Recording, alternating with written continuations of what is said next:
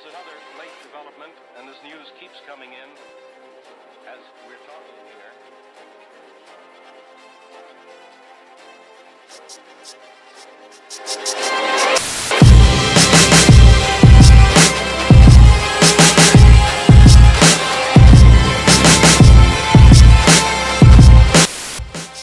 Do you want to do your dividend stuff at the end or now? We can go into it now. Flip the Robinhood screen and talk about just like two misconceptions that even I had as early as like 4 months ago. And you can use Microsoft has a decent has a dividend, so I have Microsoft pulled up and just go to their stats page and we'll go from there.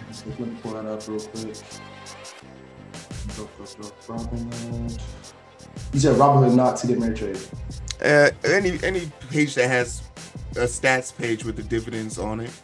Okay, perfect. Let me pull up Robinhood first. Y'all see it? Yeah, we can see it. Perfect. Where would that be? Over here? Scroll down. Yeah, right there. If it has highlighted dividend yield. Mm-hmm. All right, cool. Yeah, we'll start from there then, because I'm not looking at the screen. That would probably be helping.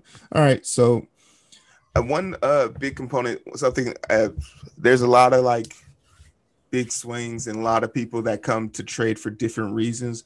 But when I first like started picking up on trading, I picked up on trading on dividend trading, and one of the things that I really enjoyed about dividend trading is bulletproof. I didn't understand what a dividend was. So for all you guys that don't know, elementary, dividends is what a company pays you just for holding their stock for X amount of time.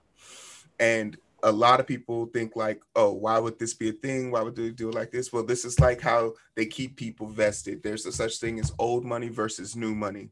And your old money keeps the bank afloat. There's some people that hold on to stocks for years, and this amount of time of holding on to the stock can benefit the company because it's always a reassurance that this money's there. But how do you guarantee that those people stay there? Well, you pay them interest. This is why I kind of diverted my money from a savings account to the stock market, because there are certain stocks such as one of the very first stock I ever got, which was Lowe's, Microsoft, Home Depot, all these places that have dividend stocks. And it started reoccurring. And I then wanted to know, like, okay, wait a minute. There has to be some type of advantage you can gain from just being able to hold on to these stocks for X amount of time. And how much of your money do you have to have invested in this stock to have maximized the amount of dividends you can get? And I think one of the big misconceptions that I had, if we're looking at Microsoft right now, is their dividend yield, which is very important. Yield implying for a year is 0.98. So what you would be able to make over a year is however much the stock price is currently divided by that yield. So it's 212 divided by 0.98. Somebody good with math? Oh, wait, I have an iPhone. Never mind.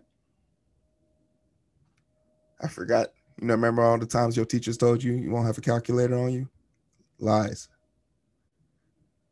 So you would need to invest $216 total into Microsoft. You can go back to the page to actually get that 98 cents in its grandiose time. So this is a snapshot. This number will change tomorrow. Tomorrow, their stock price could go to $400, and that would be an increase of how much you have to invest that year to make a grand total of that 98 cents. In the grand scheme of things, it doesn't sound like a lot, but if you own $4,000 in Microsoft, well, now you're talking. But if you want to make at least what is intended for you, what Microsoft intends to give you annually, that's 90 cents. So as great as a stock as Microsoft is not a great dividend stock. I would trash this in a heartbeat. I wouldn't have this on my things to do and things to focus list. And it's because of how much I'll yield over a year. So then, okay, what would be a good stock? Let's go to AMC. A good dividend yield stock. Everyone knows AMC is trash right now. It's gutter trash. I was thinking about investing in AMC. And I made a call out on it 3 weeks ago when it was $2.40, and it jumped in that week that I made the call out because I knew that the movie schedule was cycling. Yeah, there he is. I bought it at $2.19, 100 shares, and then I sold it at $4.60, I believe. But if we go down here and we look at AMC real quick, we see that AMC's dividend yield, they are desperate. This is a shitty stock. I would never tell anyone to buy this without having some plan. But if you know you're going to go to the movie theaters again in your lifetime or again within your child's lifetime, then AMC isn't a bad deal for you. And it's not a bad deal for you if you got in at $2.98 and don't mind holding it because their dividend yield is $16. So 3 divided by $16, they're literally paying you just to hold the stock. Hey, please don't throw away our stock because we will pay you. Yeah. So you have to invest way less. So if you times this by 100, you'll basically be making $19. If you hold this one stock, $3.95 over the year in dividends, you will be paid $20 basically just to hold it. This is way more lucrative of a incentive. So your ideal goal would be to bulk up on a stock like this right before dividend lock-in day, secure the dividends, and this is where these spikes come up from. That spike is a dividend yield day. Everyone knew that that was the day to lock in this price so that you could make this money. That was the 20th or the 24th. I believe it was the day before. So that way, like, even if you did it on paper chart, you get everything. So once again, this is just a crash course, and I'll have a little bit more things. But if you wanted to get into dividends, this is why you do it, because this is how I make my money. I don't have the market size of someone like Taufik that has a bunch of investing power in that, but I don't also aim to play like that. I'm switching over onto different sides. I have different accounts for different things, but I originally started my account to focus strictly on dividend yield. And from that, I've now made 2 separate accounts off of $15.34. That's all I had in the first account. Now I've made that account into $2,000 twice. So I have one account that has $1,000 that I took from there and took the TD Ameritrade trade where I do all option trades. And now here in Robinhood, I have 1,700, I believe, so on that yield off of $15.34 every 3 months, every 2 months. And now I have a cycle of every month. I'm being paid at least $4 by somebody to hold on to their stocks. And now this is like someone's like, okay, this is where I got into the algorithm. So I said, wait a minute. Every company tells you when the lock-in day is. Every company will always, and every chart will tell you when the lock-in day dropout is. Now, dividend dropout day I think it's an illusion for a company like AMC. Once again, if you got in at $2.98 and it went up to $4 and then it dropped down to $2.98 again, for you to sell that stock is kind of meaningless. The money will return. The wave is always there. If you believe that you yourself will personally go to the movie theaters, dumbasses are there right now. So use that to your advantage. Don't fall like trapped to that. Don't sell a stock on the dividend lockout day because it's going to drop, and it's going to drop, but it's already been accounted for. Investors have already accounted for it. There's nothing too dramatic. And if anything, that is when you put in your option call. That is literally the call. And this is why dividends are so important. I think people don't really use them to the best of their ability when it comes to algorithm, because once the dividend drop-in day comes and it's the dividend dropout day, it's going to drop by $2 or $3. If you only need $2 to $3 for a boost on a call, that's it, because you have been literally following this price for whatever amount of days. But this is what you're going to need: an Excel spreadsheet or a spreadsheet of any type, the day of their dividend payout, which is going to be given out on every company's financial disclosure page. You can just go to their user setting page. Microsoft has one. Every company that's in the stock market or that's IPO is verified, so they have to disclose that information, and it usually comes right before or right after their earnings call. So this is disclosed on their page. This is the nitty gritty of it. You have to go find this information, but there are a bunch of useful websites that already do it for you. The only downside is some of them make you pay for it. I'm a very cheap motherfucker, so that is my thing.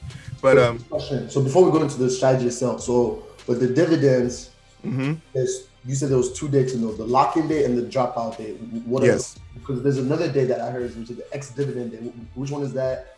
And the ex-dividends day. I'm not sure what you mean. Because let me see if whenever I look at it on Thinkorswim, like when I see a stock, it shows like when you go into stock overview, it shows you the dividend yield. Let me see if I can pull it up here. I don't know where it is on the software, but it shows up in the app. So no. Yeah.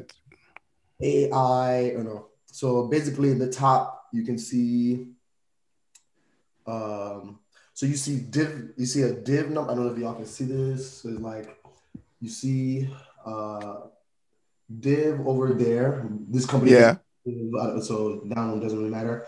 Then you see dividend frequency. So is that quarterly, monthly? Yeah. Yearly? That makes sense. Then you see an ex-dividend date. Is that the date that you have to have the stock? Yeah, that's the date that you have to hold the stock for. And this is very important, especially like if you're very comfortable if you have a fluid amount of money. If you holding, because the stock price because everyone's thinking like you, and everyone who's looking at this as a dividends play is thinking like you. My dividend lock-in day is always a week before because I don't want to buy the stock at its most expensive. And the day before dividend lock-in day is going to be its most expensive.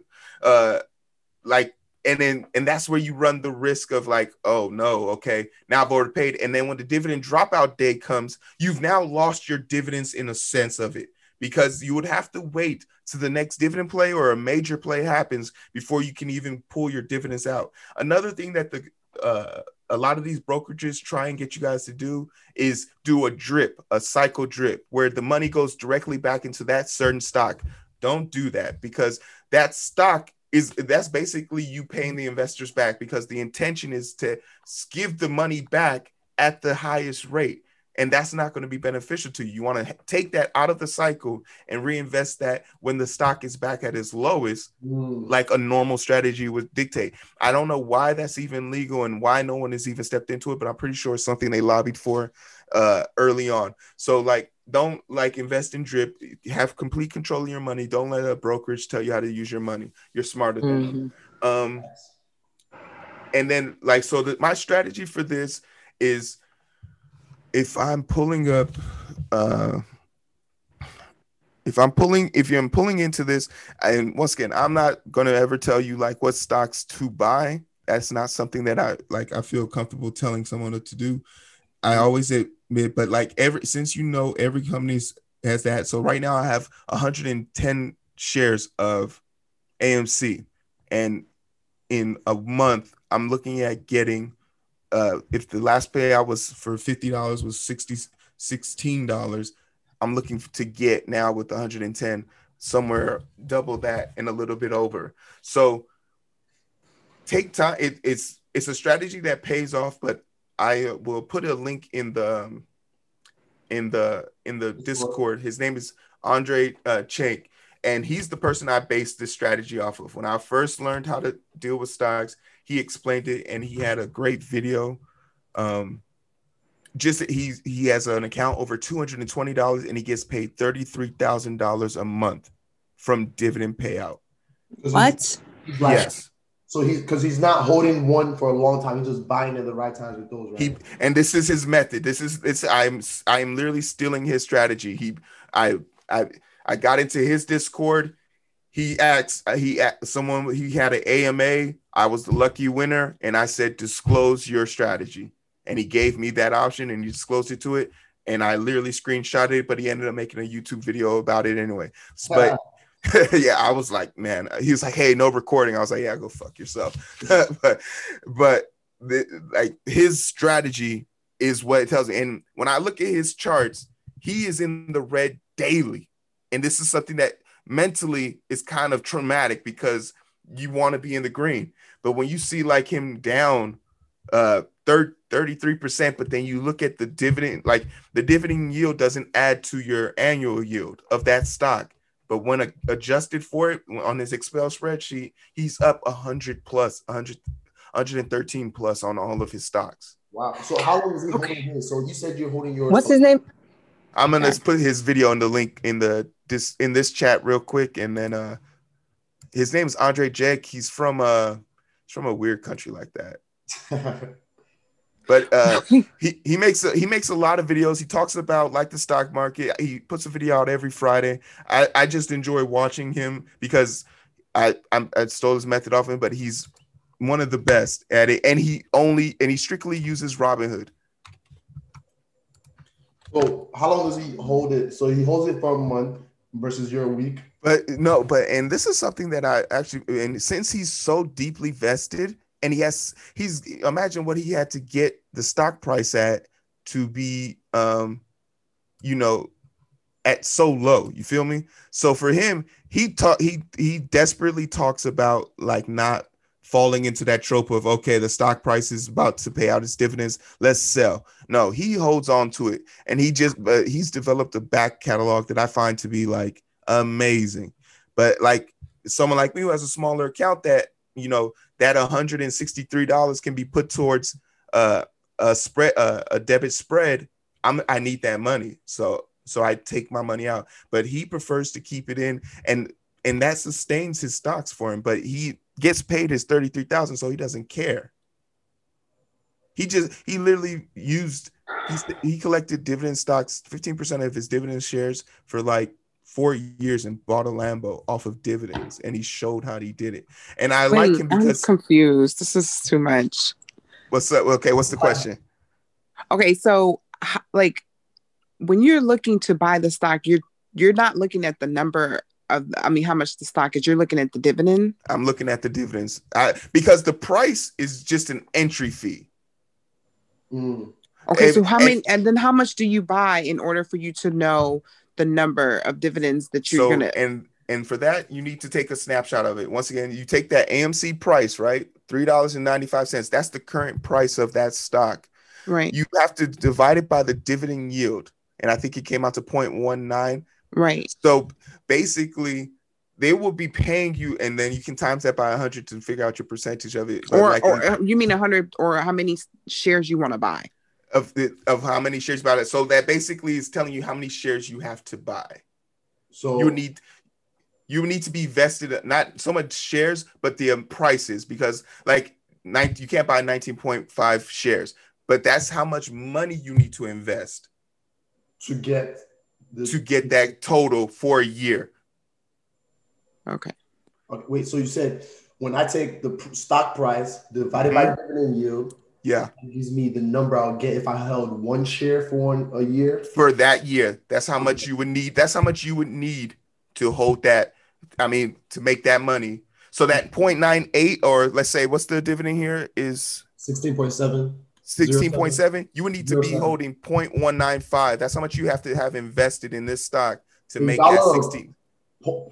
As amount of shares. So that's the amount. I think it's definitely dollar amount. Okay, like for the year. So it's dollar for amount because you're dividing money by money.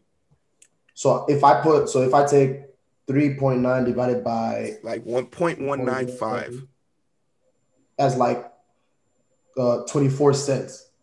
Exactly. So if I buy one share of AMC, I'll get 24 cents for the year. Not for the year. For the year, you'll gain every year for however much they pay your dividend, because this is dividend yield. So that you'll get 16 for the year. Owning one share of that will give you $16 over the year. Okay. And this is a snapshot, and that's why I like it so much, because and let's be reminded, this is a rarity because AMC is a gutter trash stock right now. So they're desperate to keep people holding on it. If you can scroll down, it'll show you how many people are holding this stock. Look at how many people are holding on to this stock. They're not holding on to this stock because it's a good investment. It's because they know the dividend yield has gone up. So it's just beneficial for them. And the fact that Robinhood would tell you not to buy this is them playing favoritism towards AMC, because AMC is going to lose money hand over fist for every person that has this stock, because it's a vested interest, and trust and believe, even if they file for bankruptcy, they got to pay those investors first. That's front line. There's no questions about it. They did that like twice already this year. They've done that twice. Yeah. 2 of my dividends that have been paid to me, they tried to, can we give you more shares? I'm like, no, pay my money. I know y'all got money. Y'all have all those movies. Give me my money. So like, that's like a future way of looking to it. But that's pretty much like the crash, unless somebody has like questions that I can answer like specifically towards it. But like, I'll make like a chart and show like everything that I do step for step, because a lot of my following on this, because like TD Ameritrade and Robinhood, the updates have made it so much easier where you can follow your dividend pay, like the last time you paid dividends, and you can just backtrack it now. I just do it on the app, and since a lot of them are set for me, I don't go back to my chart. But the chart was very useful to me in the beginning. He has over 100 stocks. Like, I'm looking at his list now. It's kind of crazy that he does this, but he sets it and forgets it, and my man's just makes YouTube videos. He's living my life. It's crazy. Okay, so how do you lock the dividend price? Like, how do you lock it in? Like, you just have to own the dividends. You just have to own the stock before the end of close on lock-in day. So let's say if the lock-in day was for tomorrow, you just have to buy that stock before the end of market, before the end of Monday's market. And then if I sell on Tuesday, do I still keep the dividends? Once you have the lock-in day, you can sell the stock away at that point, because at that point you've already held on to it. But most people don't sell it because the stock price will start to rise as people have either missed it or they're trying to build the market up so that the dividend payout is higher. So people will be hyping that market. Okay, I'm a little confused. So if the price of a stock goes up, the price of the dividend you're getting goes up too? Remember, it's that snapshot. So based on when people got in. Okay. So like, yeah, if the day of the dividend, you can like on that for AMC, remember that $4 spike, that was before the market closed. So right.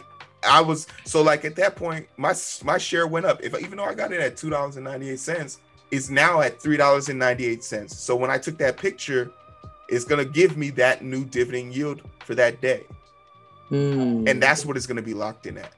Got it. What about the ex-dividend? Come again? Oh, you go ahead, Rebecca. So the ex-dividend day, you actually have to buy a day before that. So ex-dividend day is basically the day before recording day.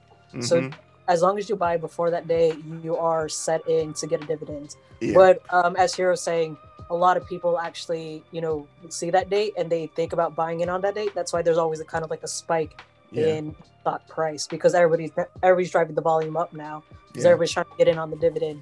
So I think your audio went out. Rebecca, you just went mute. We lost your audio, Rebecca.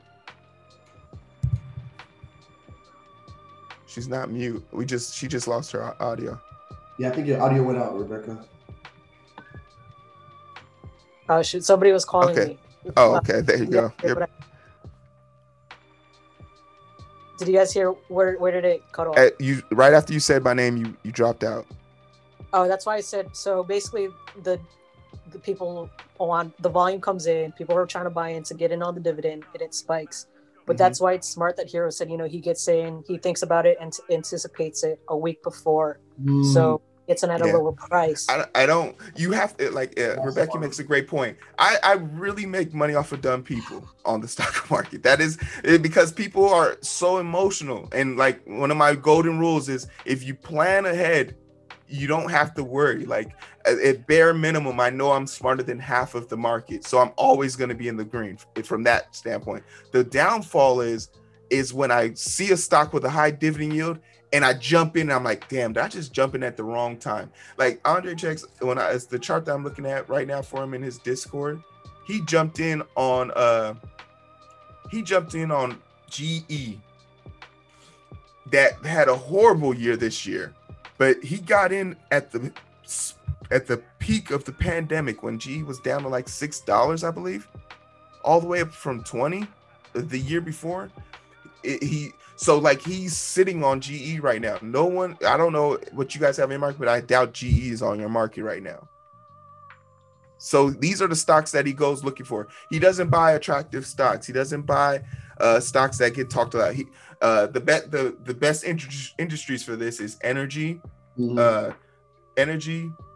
As much as I downplay the military, Raytheon and things like that, these are his companies of choice because these are like blue chip, old school, not going anywhere, at least for the foreseeable future. So like even as in today, is Tesla's literally making me my daily amount. My goal is to have the ability to say that every day in some frame of fashion, I have enough stocks, whether it's fractional or not. Don't be deceived too that you have to buy a full share. A fractional share will get you a fractional dividends. And that's something that I didn't know. When I was like, man, I want this great dividend yield.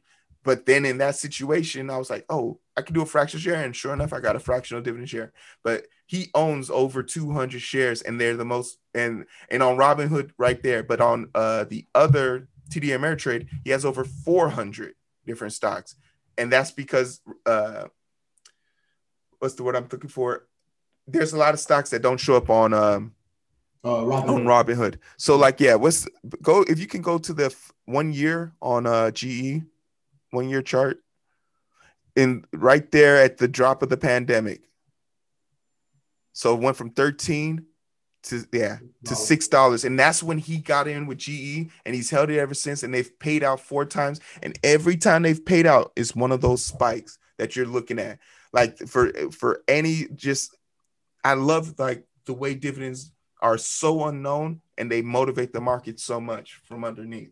Thanks. I did not realize like dividends actually move the market that much. Dividends moves the market, and this is where it becomes so great because the next step in his model is dividend based options, and which I'll talk about at another time. But basically, imagine knowing that the investors have already calculated how much they plan to lose after paying dividends. If the stock stays at $10 and the dividend payout causes it to drop to $7, the stock stays at 10. The moment dividend payout happens, everyone and their mother's going to be selling. So you can have 2 opportunities to make money with a put at a strike price at $7 with a call to follow right away at a strike price of $8, knowing it's going to 10. You pay the extra premium, but it's worth its weight in gold because before the next dividend day. So my stock, my long call days, my long call option days are now based on dividend payout. They're not based on, oh, okay, I'm going to just give it 2 weeks to see what happens. No, I look for the next dividend payout, and that's when I make my option call for these under $10 stocks because $200 up, man, by week 3, I'll be making $600 off of this. And that stock money, I'll just turn around and put it back into the dividends and multiply the annual yield for myself. I'm literally just forcing them to pay me money that they're paying me.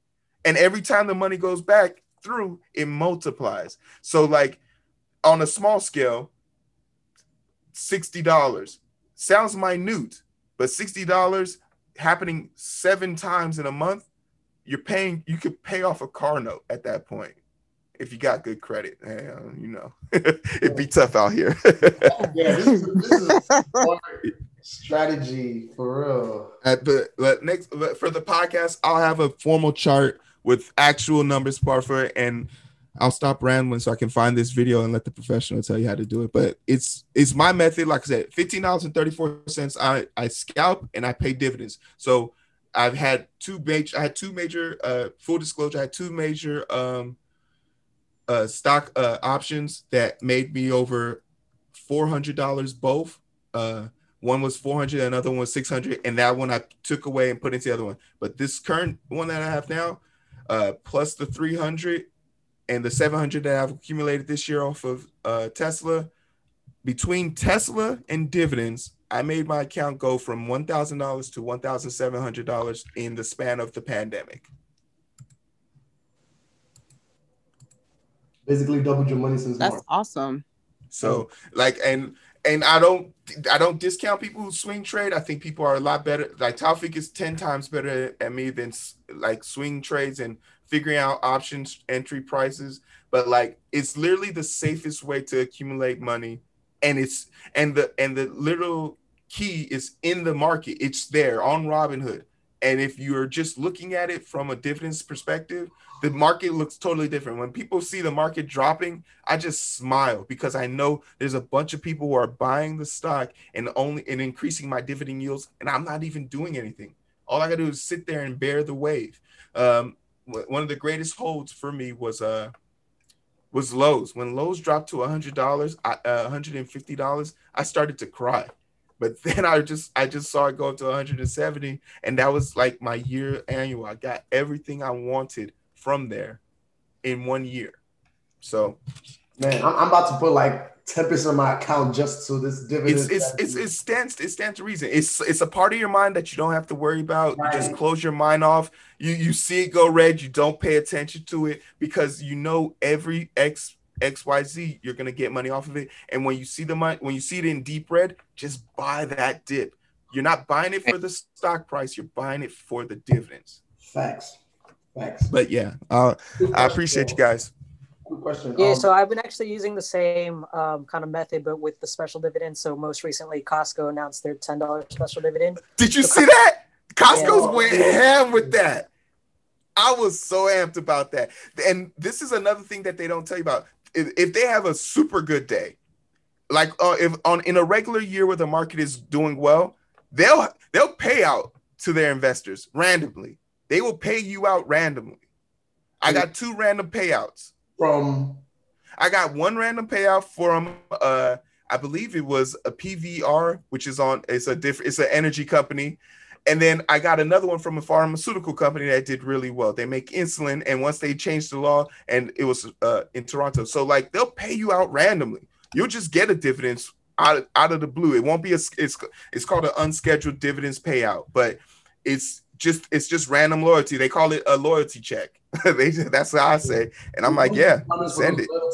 Is it like it has to be a dividend stock and you have to hold it for a certain period, or how does that one work? No, it's just if you have it at the time they do the random payout. What? So they have 2. They have one that's based on time accumulated. So that's why Andre says never sell the stock, because it's based on time accumulated. Then the second one is just a loyalty check. If you have it, when they give it, it's yours. That's awesome.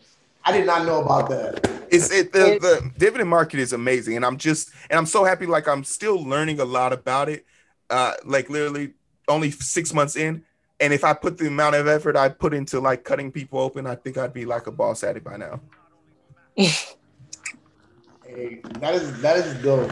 So I guess the biggest ones to watch out for are like stable, high energy, yield, pharmaceutical, like things that even if the world went into a pandemic, it won't stop. Energy, pharmaceutical, a lot of gas companies, a lot of military companies, Raytheon, Bellwether, Boeing. The ones that like are always top recommended, like I think the top 3 I've seen are SPG. But the thing about those is like the only reason why I'm always a little nervous about those is because their prices change so much that like when is the best time to get in? Like unless you're just not afraid to just say buy and just accumulate over time. If you're okay with that method, if you're okay with seeing your charts in the red daily, then go for it. But there are these $10, $15 stocks that pay out $2 over the year. That's a catch, because that price can increase. I think you can't go wrong with at least having 4 stocks dedicated strictly to dividends, because if you learn that market over the course of 3 months, you can then start making option calls on it. And if the price is so low that the max price for 2-year out contract is $150, I'd rather spend $150 on this $15 stock that's going to push $600 versus trying to accumulate $600 to make $1,000 off of Tesla, God forbid. Yeah, you just changed the whole game, man. I actually just I started putting a list together of dividend stocks as I had some extra money, and that's what I was thinking putting it into. So I'll put that on the Discord and y'all can check it out. But it includes like really great stocks like J&J, Duke, Abby V has been a great one that I've been Abby V, watching. yeah. I've been watching. I saw it at the dip at 60, and I didn't buy in, and now it's at like over $100. $100. Yep. One Man, that I it's but great it's dip still this year. it's still a great investment. So I'll put that on the Discord. All right, excellent. Thanks, Rebecca. But yeah, appreciate you guys. I have another quick question. What's up? So again, so you're talking about the price moves. I don't think you might have said it, but I didn't really understand it. So say today the price of AMC is $3. It goes up to $4. Mm-hmm. In between that tier, it goes from 3 to 4. The ex-dividend date is that's when you gotta hold it, pretty much get your dividend. If the price goes up, maybe between that time, does that affect the amount of dividends you get the next time around? Like, will the dividend yield change? So every time the dividend, every time that lock-in happens, it's that snapshot is going to be for that. And then the very next day, whatever the picture is, it is building towards the next one. It's just at the day of the lock-in. So no matter what's happening throughout the day, it's the moment it locks in. If at 5 p.m. their stuff locks in, it is at that snapshot that they take to determine what the dividend is. I mean, like when like the dividend prices say that was 16.07. Okay. Will it change to like 17 next time around? No, it's or it's constant. Go ahead. I believe the yields it's up to the company, so it's up to the company. Okay. So yeah, companies dictate the price. Like they can say that, but like just because they had a great year doesn't mean that they'll increase their price the next time around. Or even if they say, for example, like you can tell this based on the company because look at AMC. There's no way in hell AMC should be paying you money to hold this stock at this point. If they were smart, they would have come out and been like, hey, okay, everybody, we're not paying out dividends, but then everyone would do what? Sell, and then their stock would fall off the face of the earth. So you're saying they're giving money because they're desperate, or are you saying because they believe in it? Yeah, AMC is desperate, and I'm taking advantage of their desperation. Got it. Okay. So you For don't example, believe that they have like potential? Because last week I saw they got $100 million from some capital group. Yeah, that's hype news. That don't mean nothing to us. Okay. Yeah, I mean, like when the pandemic happened, Disney have a great dividend, but they completely said we're stopping our dividends because of the pandemic and all the closures. So it could go. Yeah. And Disney and like would you and if you ask me, do I bet against the Mounts? Hell no. Black Widow ain't dead. She's coming back. So I'm gonna watch their movies. I know they're coming. She's coming back. So Tony Stark is not dead. He's coming back. And I was like, okay, you don't have to pay me, Mouse. You just dropped the spoiler. I think you need to be banned at this point. Oh yeah, that's right. I do got an inside man. My bad. They actually you can't just drop a spoiler like that. You got my bad. It was just Disney investors. So they just dropped all their releases. That's why up so much within past couple days because of the Disney Investors Day that they're gonna let out 23 movies and TV shows and included in that list is Black Panther 2. So like people have faith in the Mouse. He owns everything. 150 to 180 basically. That is crazy. Yep. Literally just on that Thursday when they had the Investors Day and dropped all those announcements. Wow. I did see the headline, but I never looked at the stock because of it. I thought it was going to be like some stupid like Apple thing, like where it doesn't really move. They did everything. Oh, wow, was I wrong? They let it all out. Hey, another thing we learned, don't bet against the Mouse. Don't bet it. Don't bet against the Mouse. My Instagram feed was just like everything was just Marvel, everything. I was like, okay, I definitely missed out on something today. That's funny, man. Okay, man. I appreciate both of y'all like providing your keys and like insights on dividends. This made a lot more sense to me. I need to definitely and I'll probably create like we can all like work together and create like that schedule and maybe create a shared Excel spreadsheet or something. Definitely. Once I get mine up and going, I'll put it on there. But I just found the dude's YouTube channel. I'm gonna share the video and the channel with you guys. He puts out a video every Friday. He's literally giving out the keys. Once he's made his money, he said, "I don't care, I'll give it out." So I'll put this in here for you guys. This is his channel. On the Discord, could we maybe like under the stocks channels, could we put like a dividend channel too? Because I think that would be a good thing. Just having discussions under stocks with dividends. Yeah. Yeah, I'm about to create that right now. And I'll also put this link in the YouTube chat. Dope. Not the YouTube, sorry, the Discord. Got it. But does that conclude everything the dividends? I want to make sure we have time to do weekly and a week ahead at least. I'm good. Unless anybody has any questions, they can hit me up directly on the Discord or just throw it in here now. But yeah. Any last question about dividends? I'm gonna take that away. Yeah.